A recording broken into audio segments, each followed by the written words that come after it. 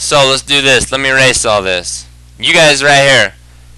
Here's your transversal of parallel lines. If I tell you, let's write this in. Angle 1 is 120 degrees. I'm going to tell you that. Angle 1 is 120 degrees. I want you to fill in every angle you can. Angle 2, angle 3, angle 4, 5, 6, 7, 8.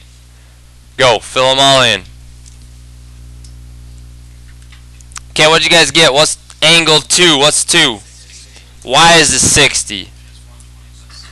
Because 1 and 2 are a linear pair right here. Linear pair. 1 and 2. They're on a straight line. They add to 180. What is 3? 3 is 120, Juliana, for two reasons. It's either vertical pair to number 1 or it's a linear pair to number 2. You see how 2 and 3 are on a straight line?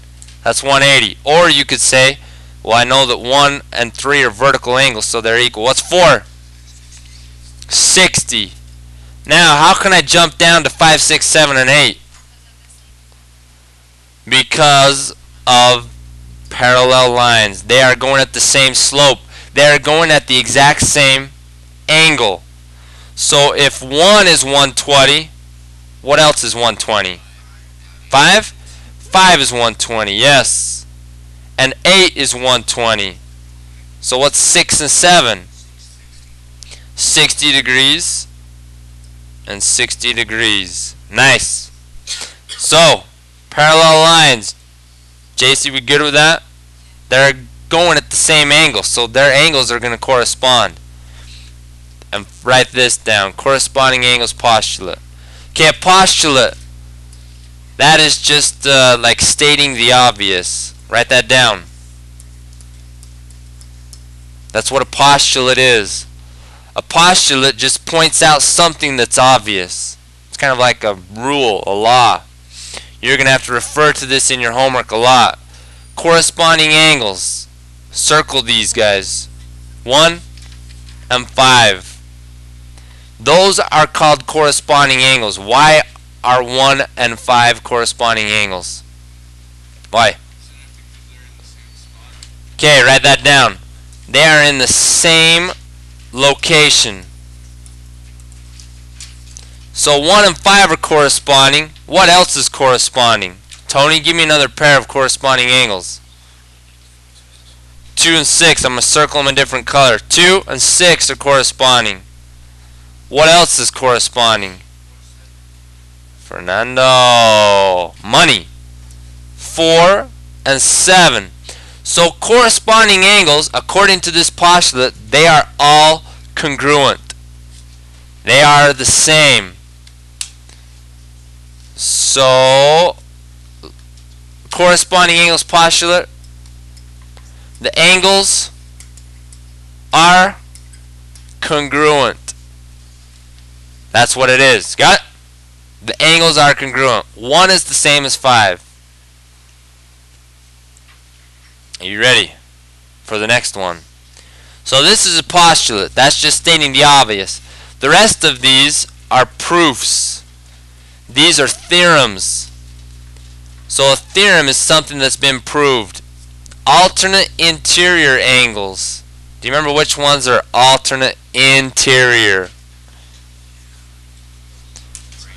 Well, okay, the interior is the clue. What ones are on the interior? Interior is anything in the middle. So that's a sandwich. It's this stuff in the middle. So Devin, give me a pair of interior angles, but alternate interior angles. Which ones are alternate? Okay, 4 and 6 are alternate. Got them? Now, what is this theorem going to say about alternate interior angles? How are they related to each other?